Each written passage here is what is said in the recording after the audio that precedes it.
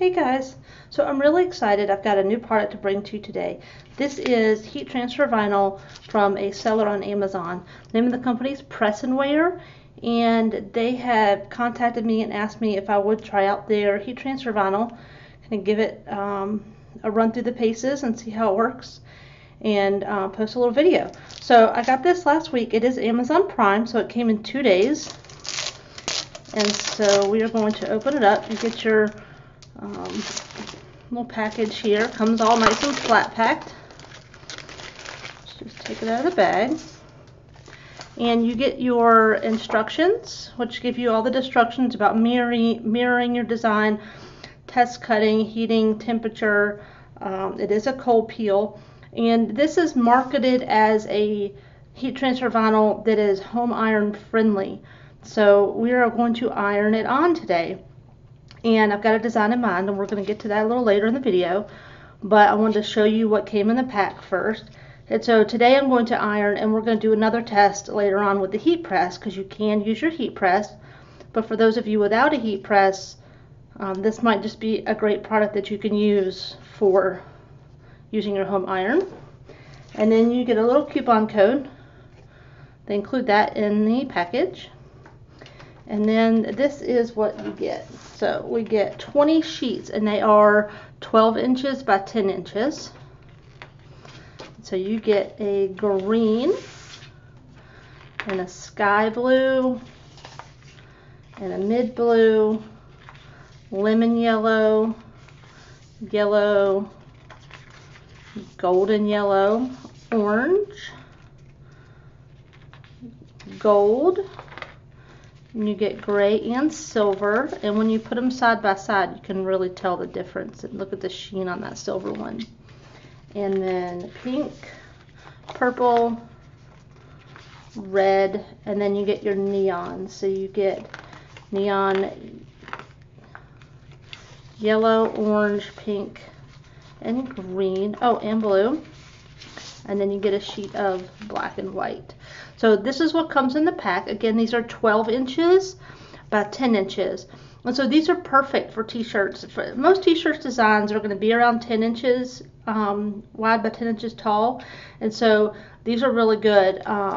You know, we're going to use the whole width, and we'll have a little extra there. Or you could even do a 12-inch wide design on your shirt, and it's perfect. It's the perfect design for that. So you're not going to have a lot of little pieces left over that you don't know what to do with. So we are going to go cut this and test it out in the Cameo and see how it cuts. And I'm going to let y'all weed it with me, and then we're going to iron it on. I've got a fun little Halloween design picked out, and so we're going to use the black and the neon green for that. And so I'm really excited, and we'll be back in just a minute. Alright, so we have got this all cut, and I used a silhouette ratchet blade with the heat transfer smooth setting, and got a great cut. You can see that I did my test cuts, and it came out perfect on the first try.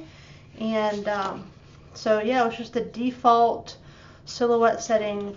I believe it was blade depth of 2, thickness of 4, and then I just left it at a speed of 8 because this was a simple design. And so now we're just going to weed this vinyl, and I haven't weeded, other than the test cuts, I've never weeded this before. Y'all are really getting a true first impression. And I know it's hard to see with the white background. So I'm just going to pull this, and it's weeding very easy. It's coming up very easily. It's not tearing. It has a pretty matte appearance. It's kind of hard to tell what heat transfer vinyl is going to look like when it's on the carrier sheet. This is really pretty. I really like the matte look of this. That's really pretty. And again, I've turned up my color intensity some to try to show off how neon this is, because it's hard to tell on camera, but I think that looks really awesome. That weeded great. It cut great. No problems at all. So let's weed the black.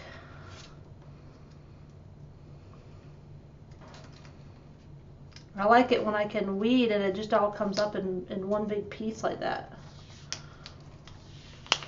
And you could trim around if you wanted to save these extra bits, whatever you could. I did trim off a little extra length to save for some more testing with the product.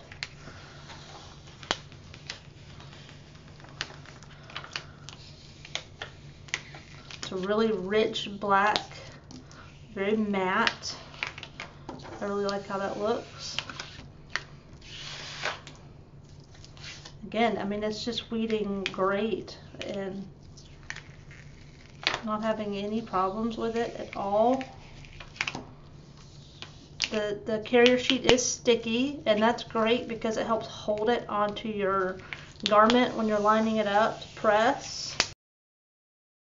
You can see there's some little pieces in here, little piece here, little piece here, here, and no problem. Some heat transfer vinyls, those kind of like to lift up and they can be hard to keep in place until you press, but did not have a problem at all with this. Make sure I didn't miss any pieces. It's really good. So this is going to be really cool. It's just for Halloween. Just going to go right on top like this. So I wanted to do something that we were going to layer to really get a good feel for this heat transfer vinyl. So it's going to go like that on the shirt. And I will link to this design as well on Etsy. So if you want to get these lips, you can do that. But yeah, so we're going to go downstairs to the kitchen, which is where I heat press when where I do heat transfer vinyl when I use my home iron because of my countertops down there. So we're going to carry this downstairs and see how it goes with an iron. See you in a minute. Okay, so I am set up in my kitchen and I just have this is an old iron that we used to use and now it's kind of become a craft iron. It is a Sunbeam, nothing fancy. I don't put any water in it so I don't accidentally get any steam. You can see the bottom's a little discolored, but it works great for heat transfer vinyl. We use it for perler beads, all kinds of stuff. So I've got a t-shirt and I've got my design that I have weeded and I'm working on my granite countertop. And you could put something underneath it. Because I'm pressing for such a short amount of time, I'm not super concerned about my counter.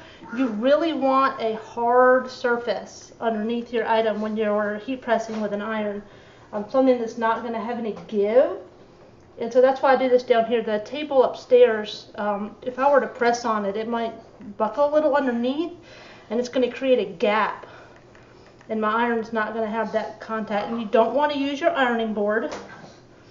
So a tile from the hardware store, or if you have tile floors, or even you just can cut a wooden board from the hardware store that you could put on your kitchen counters if they can't withstand the heat, just to give you a hard surface to press on. So I'm just kind of ironing the shirt, and we're going to do the green first because it's the bottom layer. And so I'm just going to kind of eyeball it here. And that's usually what I do. You want your design about 3 fingertips from the collar. And so I'm going to line that up. Kind of look centered. And then you want to use like parchment paper or a Teflon sheet or something like that. So I have a Teflon sheet here. I'm just going to lay it down. And this is more to protect your iron than anything else. Could you iron without one? Yes. If you don't have a Teflon sheet or you don't have parchment paper, you could use a thin pillowcase, or if you have old t-shirts that you could cut up so it's just like one layer of the t-shirt, I mean, you could even use that. You don't want the carrier sheet to melt onto your iron. And so I'm going to start over here on the right, and I'm just going to push down for about 10 seconds or so. And notice I'm not ironing it back and forth like I were ironing a work shirt or something like that. I'm just holding it down in one spot. And then let's kind of pick a corner. And this is cold peel, so we've got to let it sit for a minute. and let it cool off. Okay, so we've cooled down. Let's see.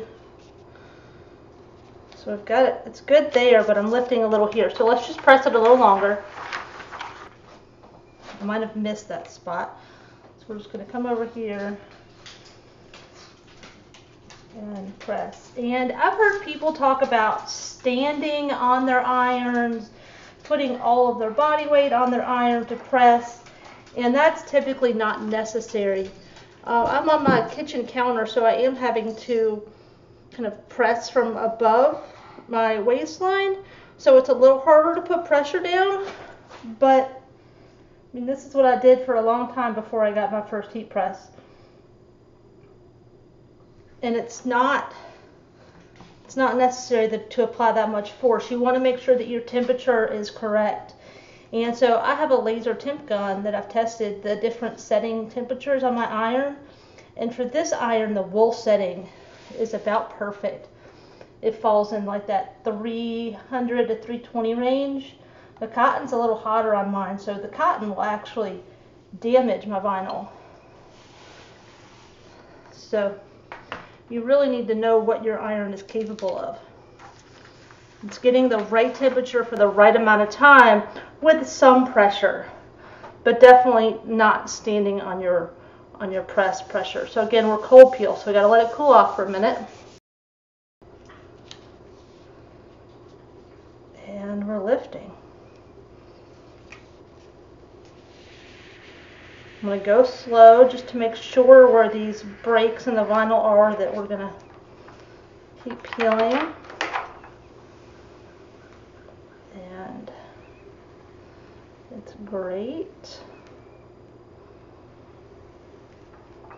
I don't want to stretch out my shirt too much here. And there we go. So we have our first layer done. I'm going to line up the black.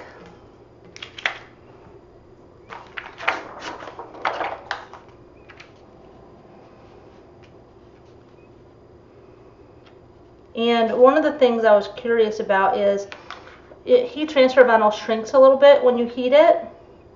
So I was curious to see how this would do. In the green, looks like it shrunk only a teeny tiny bit, which is good. And that's another thing about if you overheat too hot or for too long, you're going to shrink your vinyl. And nobody wants that. Let's just get this lined up.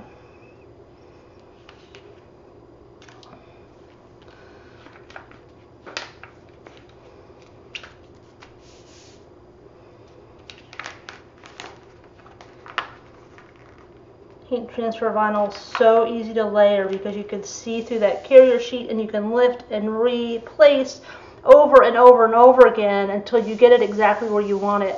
Not like adhesive vinyl where kind of once it sticks, it's there, it's not going anywhere. Heat transfer vinyl, you can just keep picking it up and moving it around. Okay, so back to the Teflon sheet. Now let's say that your layer was only covering a small section, so your carrier sheet wasn't protecting the rest of this. That's another time that having a protecting sheet like Teflon or parchment or something is really handy, because you don't want to put a hot iron directly on heat transfer vinyl. So again, we're going to press. And the nice thing with this Teflon sheet, with it being kind of see-through, is I can see what my iron is over. If you were using a pillowcase or something like that, it might be a little harder to see if you were getting your entire design. Again, it's very important that you pay attention to the vinyl that you're using. If it's hot peel or cold peel. Cold peel, you definitely, if you try to pull it up before it's cooled off, it's going to lift. And then you have to press it again and let it cool. You don't want to over press. So pay attention to that. I'm just going to kind of smooth over it. And we're going to let it cool. But you really don't be impatient. Let it cool completely. Just don't be like, oh, well, it's just warm. No, let it cool. It's going to make a big difference in how easily it peels off. All right, let's see. Perfect.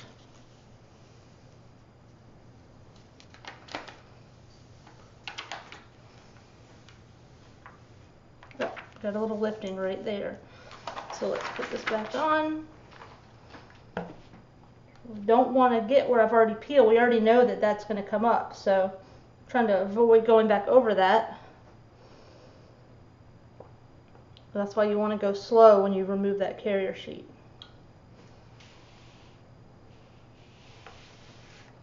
Okay, so now we have to let that cool again. We're almost there. Let's cool down here.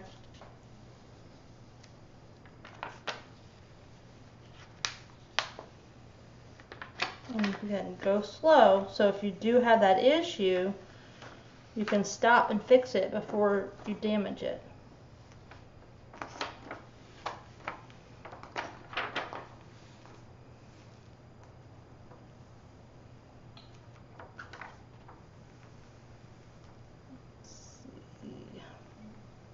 And perfect. All right, so there's our 2 layers. And what I'm going to do is I'm just going to throw my Teflon sheet back on top. And another good reason to let your vinyl cool, if you have a heat transfer vinyl that's hot or cold peel, if you let it cool off a little bit, you're gonna be less likely to wrinkle your vinyl. So it kind of stretches the fabric in the vinyl if it's hot, and then as it cools, it kind of keeps that wrinkle. So there we are. I think that looks really cool. No, it's been upside down for you guys. So here we are. It is a nice matte finish. It's pretty smooth. It feels good. It's soft to the hand. It doesn't feel plasticky. It's supposed to have a little bit of stretch.